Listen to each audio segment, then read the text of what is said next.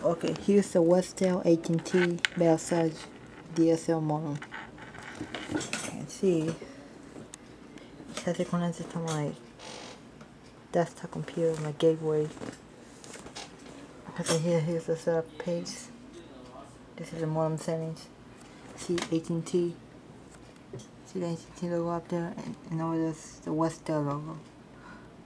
Here other things: login, connection information, set connection advanced, Ethernet path, DSL fail.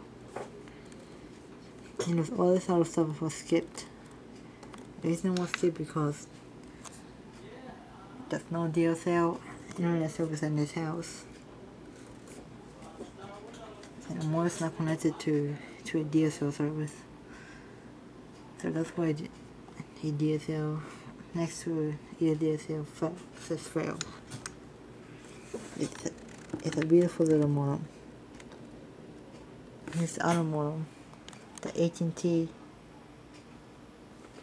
2-wire DSL modem. This is the modem I'm going to be using. And another modem over there, there's a Motorola Netopia modem. Over there, I got now one of those 2-wire DSL modems in its zone modem. Zone DSL modem.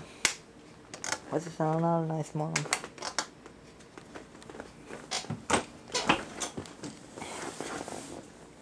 Here's my computer down there.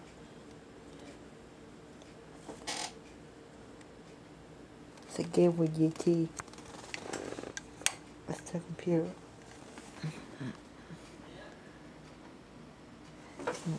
That's the whole screen. Here's some more connected to the computer.